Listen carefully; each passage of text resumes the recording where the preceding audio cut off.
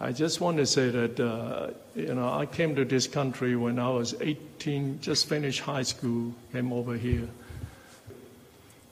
I went to U.S. Army to serve 20 years, active duty, 24/7,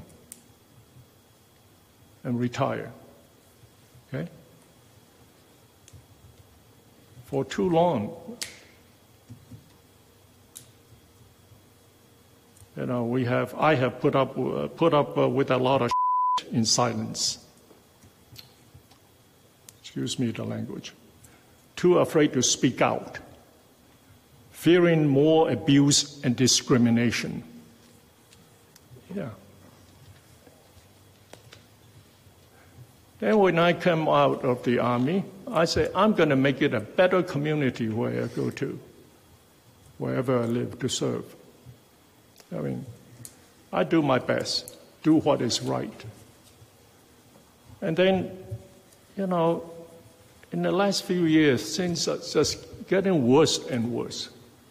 But there are some ignorant people that will come up to me and say that I don't look American or patriotic enough.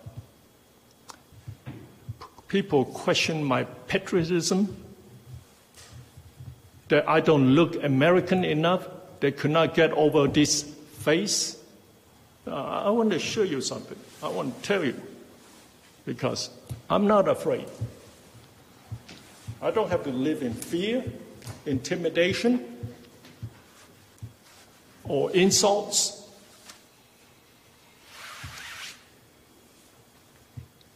I'm 69 years old, and I'm going to show you what patriotism, the questions about patriotism looks like.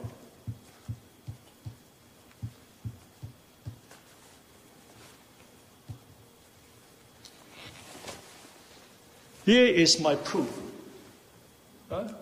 This is sustained from my service in the U.S. military. Now, is this patriot enough? I'm not ashamed to walk around anymore. Before I felt inhibited. People look at me strange.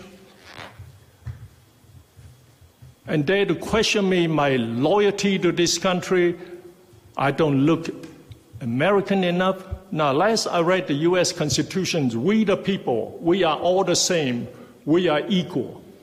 Not this, you are more superior, you are not.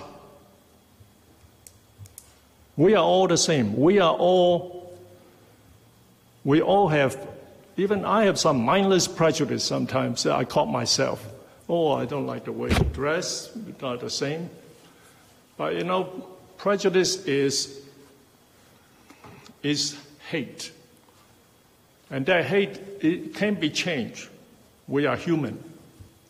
We need to be kinder, gentler to one another, because we are all the same. We are one human being on this earth.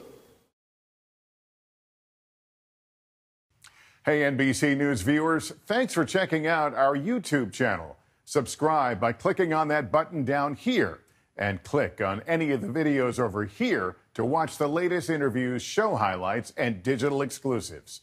Thanks for watching.